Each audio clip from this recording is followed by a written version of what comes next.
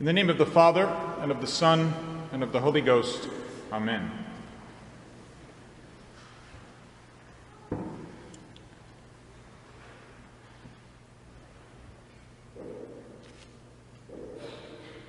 Three men were cast into the fiery furnace, and they fell bound into the burning flame, and walked in the midst of the flame, praising God and blessing the Lord.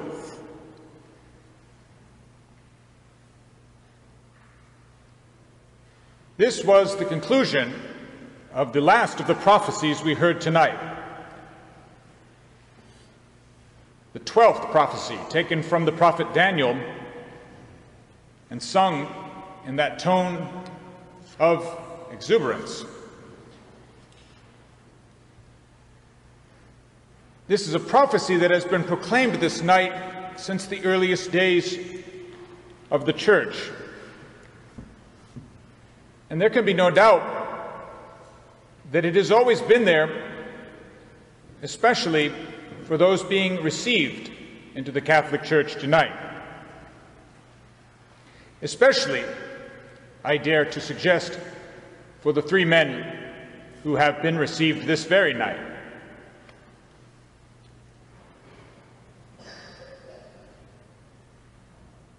For earlier this day, before the prophecy was proclaimed, these three men were preparing to enter the Church of God. And upon those to be baptized, the following of many exorcisms was pronounced.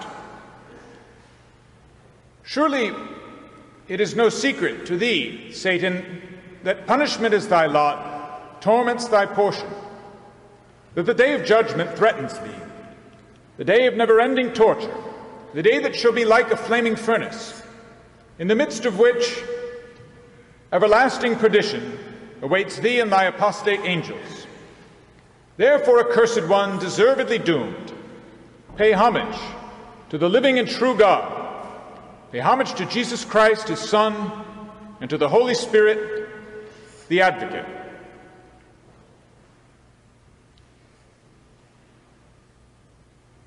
These words remind us that the prophecy of Daniel is tonight to be an encouragement to those who, by joining the Church of God, have truly been cast into a fiery furnace, a furnace burning with charity and joy, but a reminder of the suffering that comes with serving Christ in this world. We can well imagine the first Christians who heard this prophecy as they were being received into the church in the age of martyrs, being threatened by a wicked king that they would be killed unless they worshipped idols, and to whom they responded, "We have no need to answer thee in this matter. If it be so, our God whom we serve is able to deliver us from the burning fiery furnace, and he will deliver us out of thy hand, O king. But if not, be it known to thee, we will not serve thy gods or worship the golden image which thou hast set up."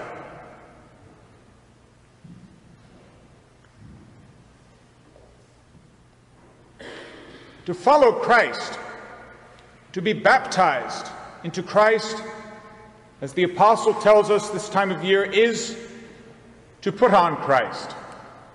It is to be risen with Christ, and henceforth to seek only the things that are above, and no more the things upon earth. This is the message which Holy Mother Church gives tonight, especially to those who have been received into her fold.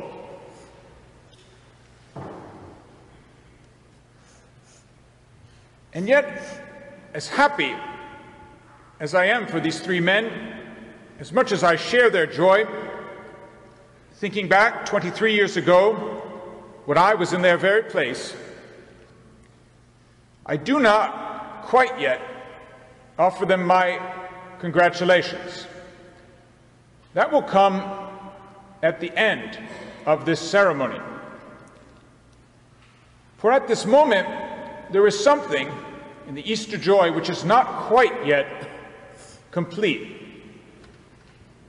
It is a reminder that tonight's ceremony is completely different from what we will experience tomorrow on Massive Easter Sunday. What is the gospel that has just been proclaimed to us? What is the good news that has just been sung to us by the deacon? Non est hic. He is not here. The acolytes have processed for the gospel just as they did for mournful Good Friday, without their candles. We have not yet heard the gospel in which the risen Christ himself speaks to us. We hear tonight only of the empty tomb, that he has risen but is not here. And indeed, this is profoundly true for us. The Blessed Sacrament has not yet returned to church, and so the moment has not quite come to congratulate these three young men. The greatest moment is yet to come, their first Holy Communion. In a few moments, the risen and glorified Christ will be with us once again, really, truly, and substantially, body, blood, soul, and divinity. And for the first time, the Savior will enter under the roof of these three men and make his abode with them.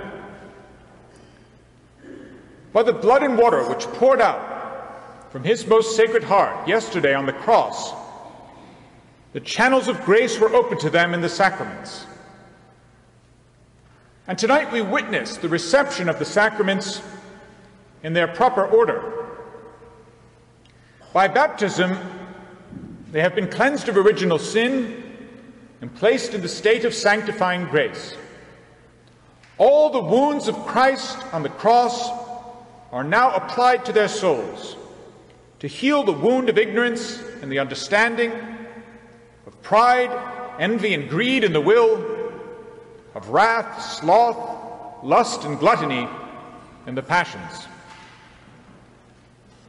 From baptism, all the virtues have been poured into them, especially the virtue of faith.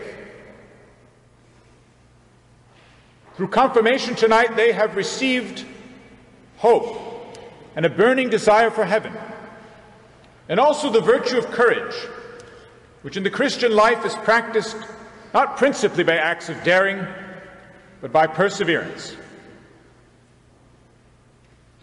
But tonight we are reminded that these two great sacraments are received in view of one even greater, indeed the greatest of all, the sacrament of charity, which is the Holy Eucharist.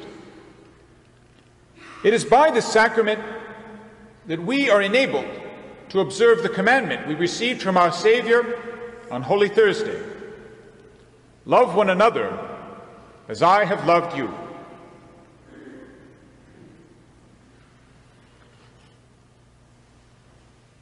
If the prophet Daniel speaks tonight especially to our catechumens, we must not forget that the prophets speak to all of us as well.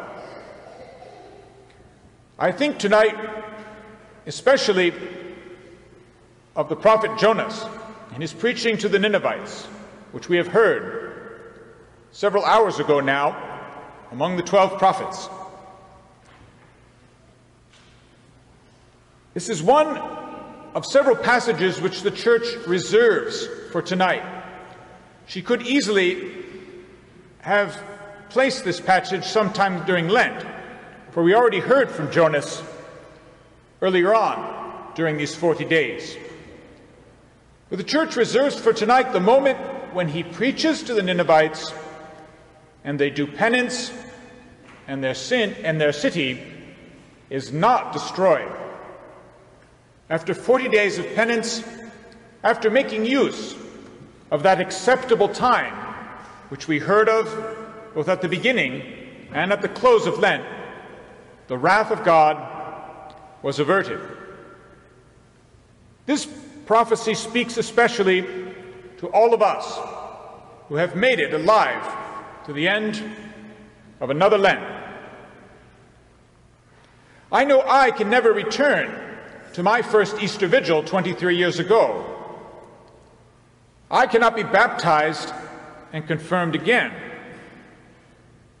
My only path to the fruitful reception of Holy Eucharist at Eastertide is the same as for all of you, the way of penance, the way of a good and holy confession, which allows us to renew all our baptismal promises tonight with a fervent Holy Communion. The tomb is indeed empty. Our Lord is not there. He is risen and will shortly be present for us once again in the holy sacrament of the altar. To our risen and glorified Christ be all glory and honor forever and ever. Amen.